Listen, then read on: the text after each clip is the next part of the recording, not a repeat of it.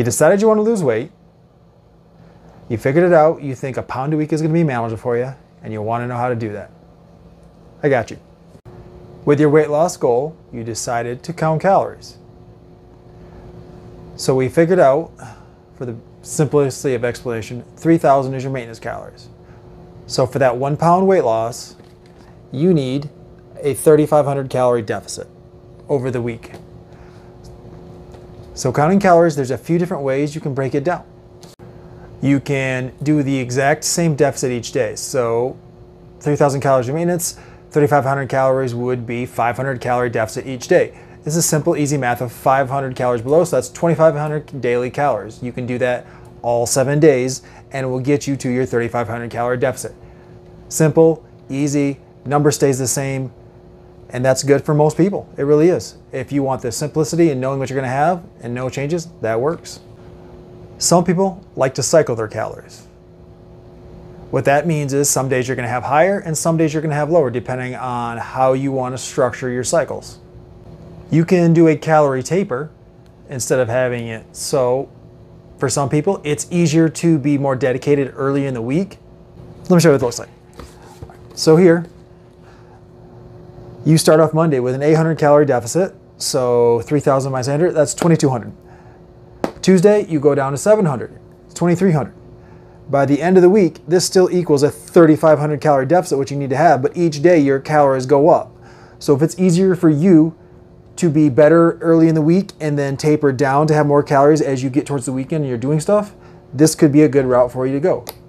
Now you can play with this too. You could have maybe a second 500 calorie day and have maintenance calories on Sunday. There are a few different options when it comes to that and what suits and works best for you. Another way to cycle your calories is what I like to call maintenance weekends. So on the weekends, you just go up to maintenance calories. So in this case, we're gonna use a simple number of 3,000. Whereas to lose a pound a week, you have to have a 3,500 calorie deficit. So you would have to take 3,500 and divide it by 5. So in this case, that's 700 calories. So you would have 5 days at 2,300 calories and 2 days at 3,000 calories for your maintenance. If so, that would give you Monday through Friday at 2,300, 3,000 on the weekends for you to enjoy yourself, but still make progress. All right, so you're cycling your calories, but you want to have more energy to train and to really push yourself. We can do that too. So cycling your calories that way is going to look something like this. So let's say you're doing 3 days a week, but you want to have more calories on those days. So 3 days, and we're still going to do a deficit of 200 calories. So that's a total of 600 calories on those days, which is going to leave you with about 2,900 if you still want to lose a pound a week. So you're going to have to divide that out. So you'll have 4 days with a deficit of 725, which equals the rest of those calories. So that's going to put you at 2,275 on your non-training days for calories.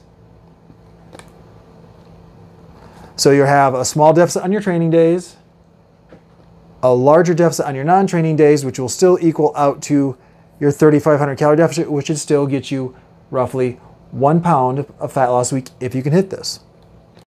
Now, each one has their benefits of different cycles of calories. Some people just like to know that, hey, I have 2,300 calories every day and that's what I'm gonna hit. And they don't gotta think about it too much. They just know what they're gonna be. So that's good for those people that want the simplest way to go about it. Maintenance weekend is good for someone who has trouble on the weekends.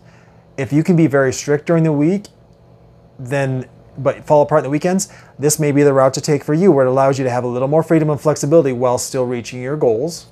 And then having higher calories on your training day is good for those who want to really get after it in the gym and want to put your energies there and want to maintain as much muscle mass as possible. This allows you to train harder, recover better, but still reach your goals of losing weight and cutting fat. You know, the thing about it is, as long as your calories align, they're all going to work. It comes down to which one suits you, and you maybe try 1 week and even, maybe try 1 week in the 1 week where you have more calories on the weekends, and maybe try 1 week where you're pushing hard on training days. There's no wrong answer to this. It's simply what works best for you. Hope this helps. If you like this content, give me a like, give me a follow. If you got questions, hit it up in the comments.